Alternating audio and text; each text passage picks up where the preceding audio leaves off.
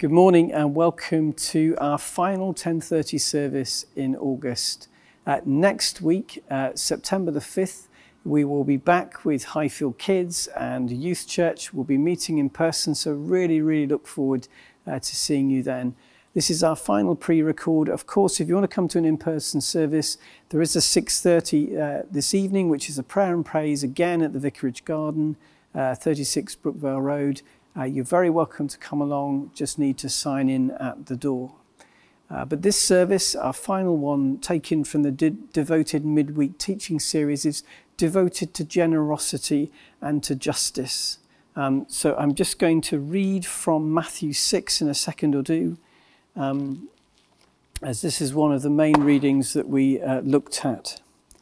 Matthew 6, verses 19 to 24. Jesus said, "Do not store up for yourselves treasures on earth, where moths and vermin destroy, and where thieves break in and steal.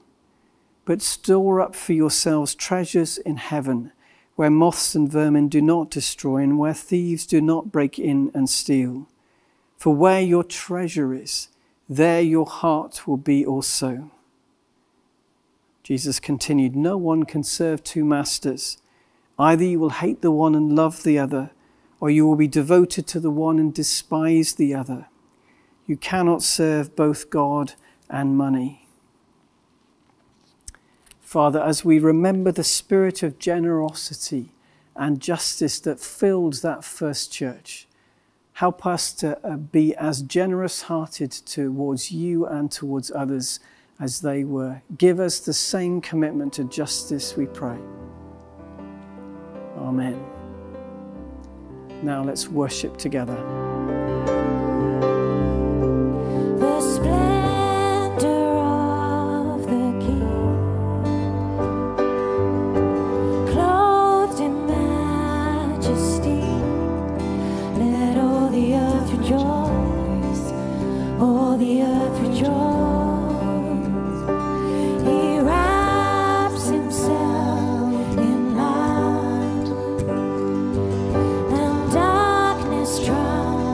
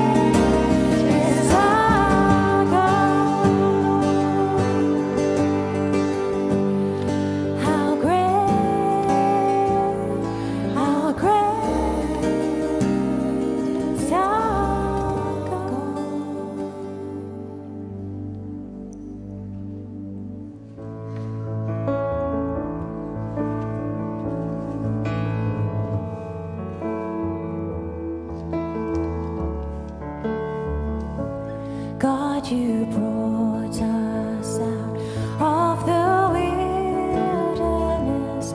Oh, rejoice, my heart will always sing. Let our wandering souls in your faithfulness.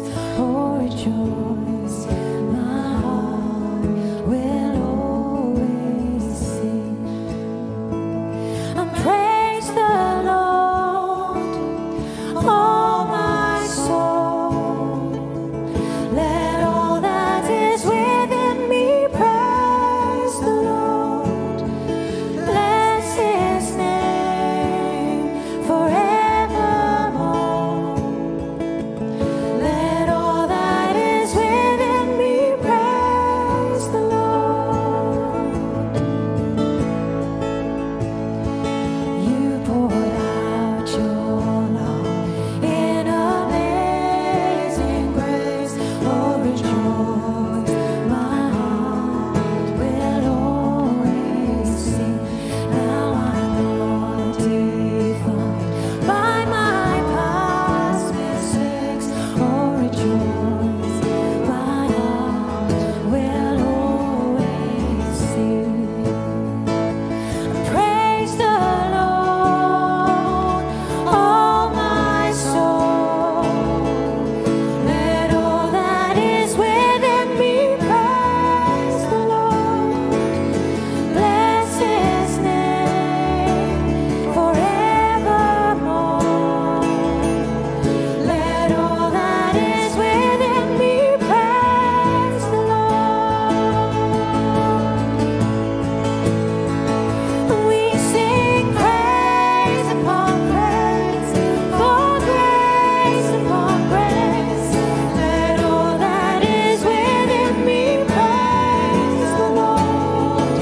We sing praise upon praise, for grace upon grace. Let all that is within me praise the Lord. When my Savior's face I will finally see. Oh, rejoice, my heart will always sing. Held within the hands that have bled for me. Oh, rejoice, my heart will always sing.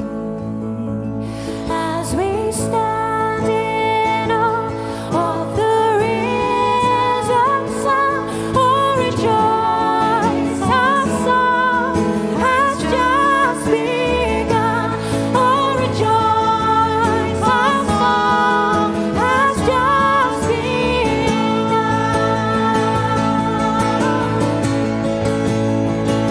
We sing praise upon praise, for grace upon grace.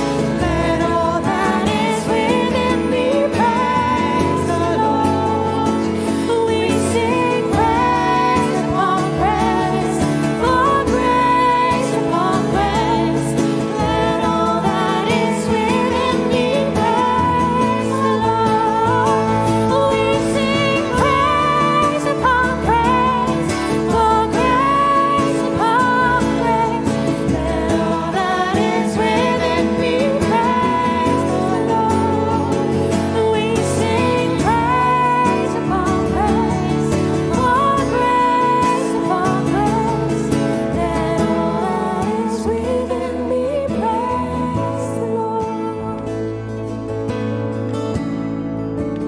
Praise the Lord. Praise the Lord. Praise the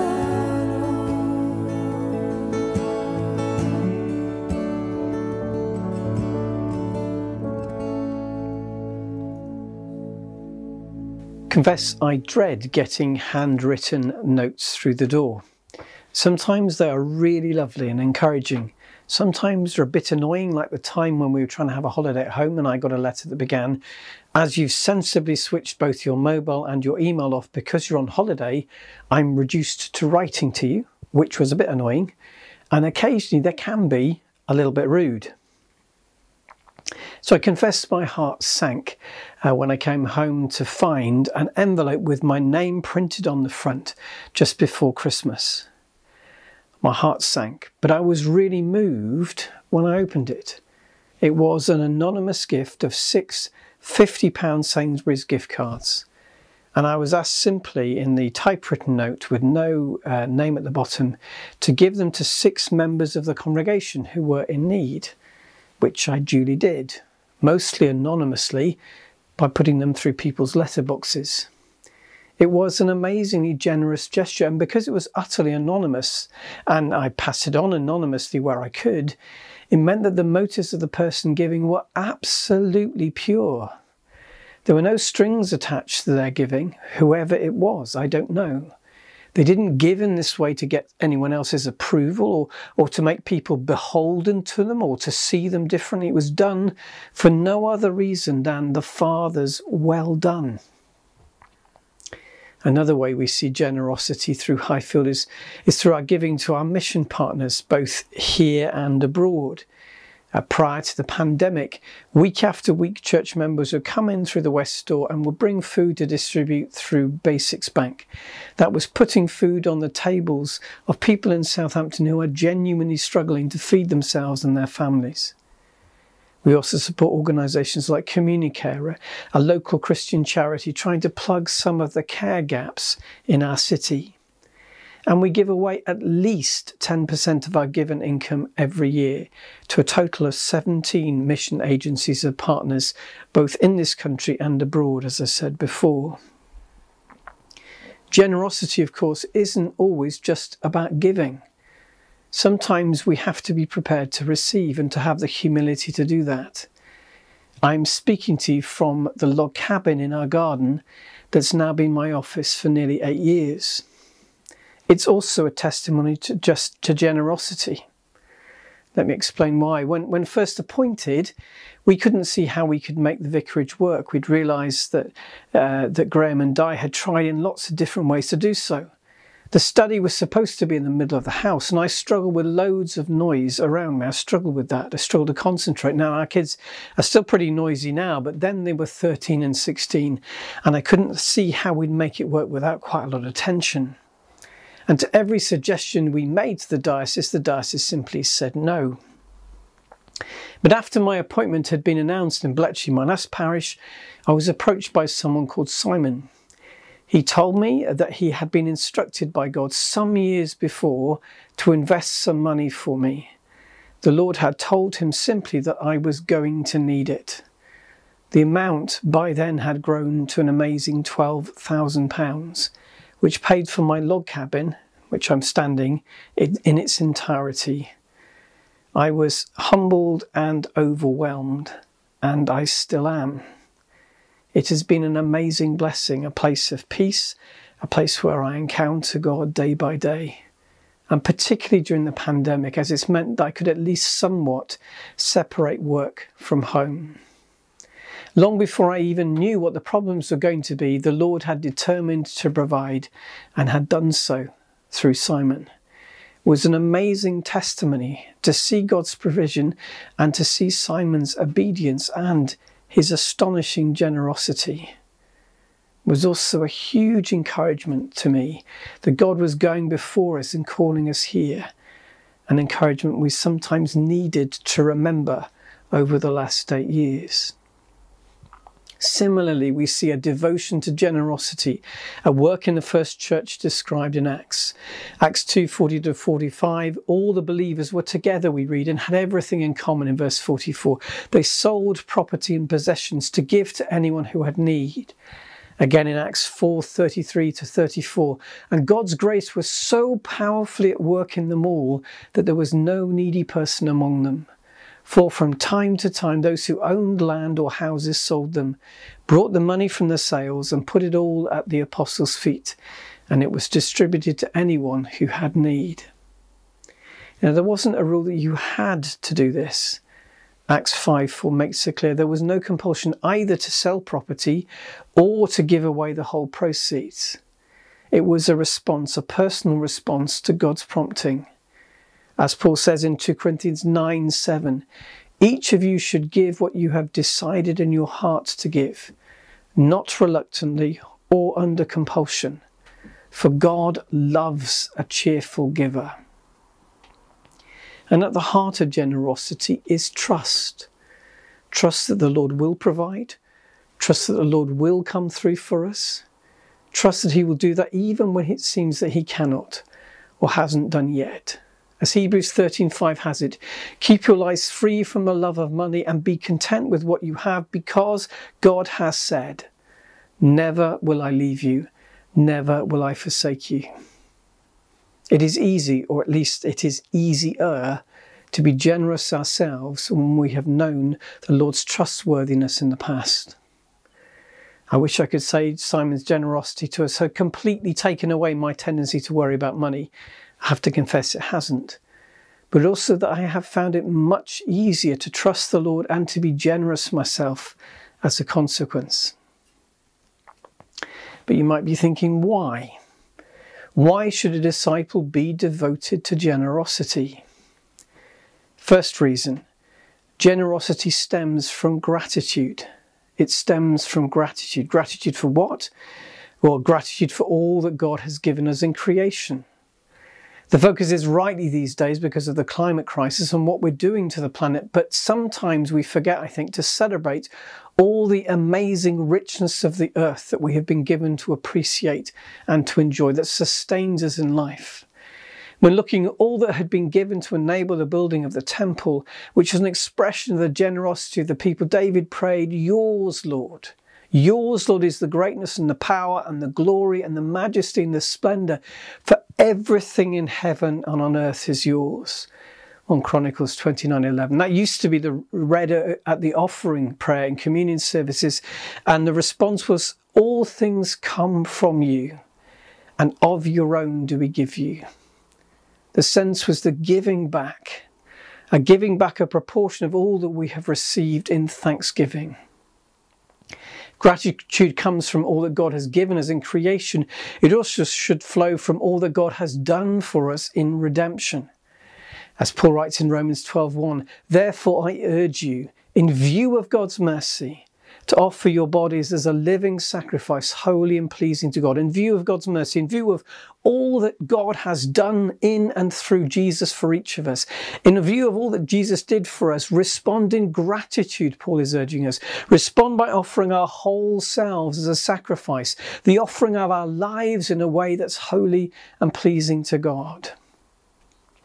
For you cannot stand at the foot of the cross, and be unmoved, or be unmoved and unwilling to respond in thankful gratitude. Or if you are, you haven't yet grasped who Jesus is and what he was doing there, what he was doing for you there. Their devotion to generosity in that first church flowed from the overwhelming sense they had that God had forgiven them through Jesus, and that God had filled and empowered them through the presence and power of the Holy Spirit. The only appropriate response was to be generous to God in return. Sometimes possible, I think, to focus on what God has not or has not yet done, or on what God has not yet given. And that can sow disappointment in us. We have to remember to thank God for all that he has done, all that he has given, and all that he will always be for us, before we dare to ask for what we haven't yet received. Second reason why a devoted disciple should be devoted to generosity, to put money in its place, Jesus taught us that money is a power that seeks to dominate our lives. No one can serve two masters, he said. Either you'll hate the one and love the other, or you'll be devoted to the one and despise the other. You cannot serve both God and money, Matthew 6:21. Money and possessions, Jesus said, compete for our attention. They compete for our devotion. He said, for where your treasure is, there your heart will be also. Matthew 6:21. Money is a massive spiritual issue. It dominates many people's lives. We never seem to have enough. Whether we're really rich or really poor, we never seem to have enough. It wants, as money does, body and soul. Spending £20 on a takeaway doesn't bother us. Giving £20 away on the collection plate does. Spending £100 a month on broadband and TV is something many families would do without much thought. But giving an extra £100 a month away would make most of us pause. We're happy to give away stuff we've no longer got a use for, especially if it then justifies us getting new stuff.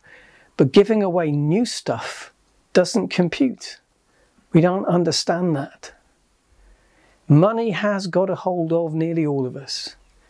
The only question is how much of a hold. But giving, generosity loosens that hold. Giving to God can break that hold. For giving money away puts it in its place. We don't just give it away, we give away its hold over us. We say that it cannot dominate our lives. And giving money to God, giving money to the family business we call the church, that's a really powerful and significant way for us to put our treasure where it deserves to be. I wonder how much of a challenge it is for us as devoted disciples to put money in its place. As you give it away, you put it in its place. Third reason why we should be devoted to generosity, to support the work of the church. There are lots of ways in which we can be generous to the work of the church, lots of ways in which we can invest in the family business. We can be generous in terms of time, through volunteering to serve. We can be generous in terms of our talents, using both our secular gifts and our spiritual gifts to strengthen the church and its mission. And we can be generous in terms of our treasure, bringing money to the Lord's feet to use for His glory through the church. Pretty much everything we do as a church depends on the giving of us as disciples, devoted disciples, in one or more of these ways. Many depend on all three, honestly.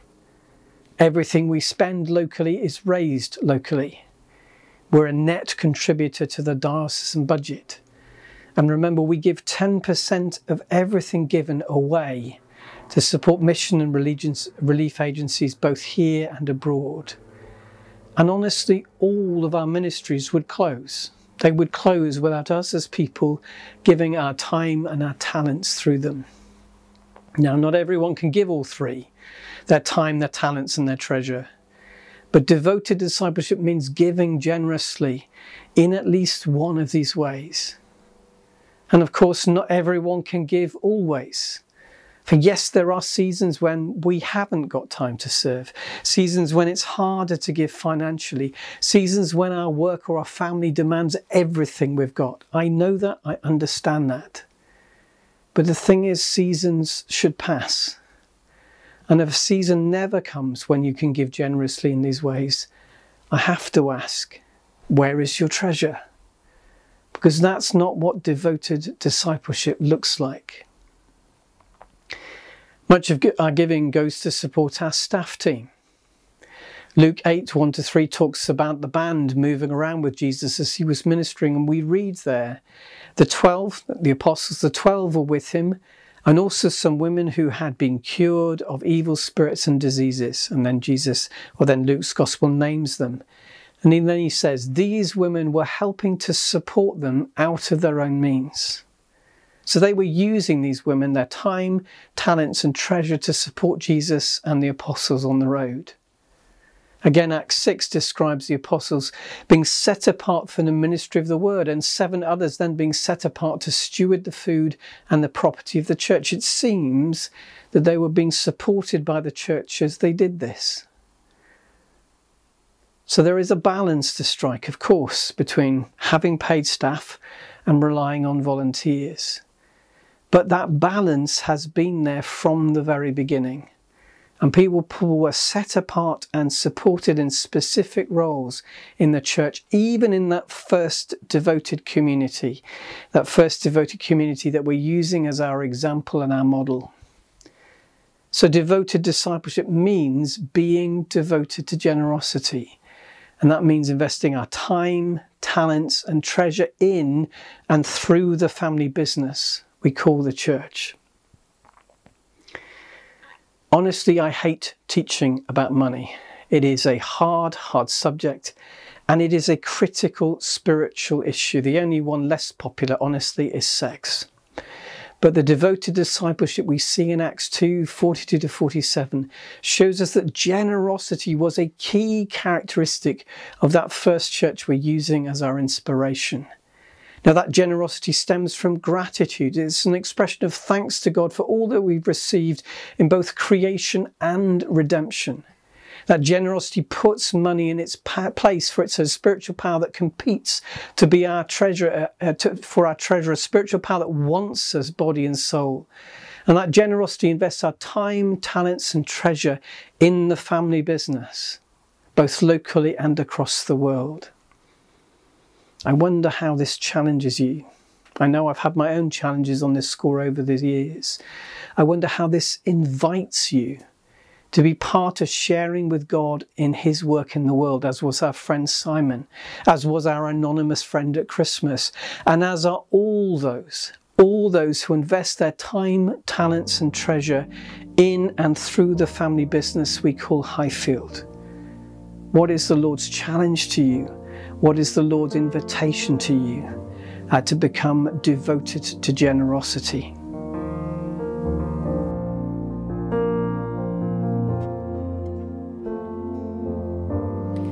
God of Abraham, you're the God of covenant, of faithful promises. Time and time again, you have proven that you do just what you say. Though the storms may come and the winds may blow, I'll remain steadfast and let my heart learn when you speak a word, it will come to pass. Great is your faithfulness to me. Great is your faithfulness to me. From the rising sun to the setting, I will praise your name. Great is your faithfulness to me.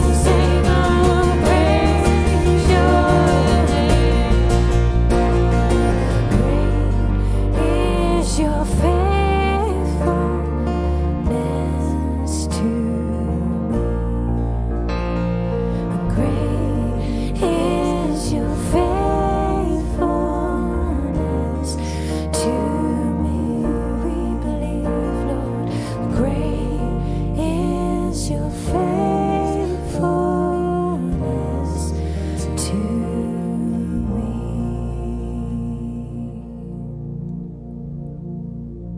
Heavenly Father, as we come before you, we recognize that we find it hard to trust you with everything you have. That word from Hebrews 13:5 really challenges me.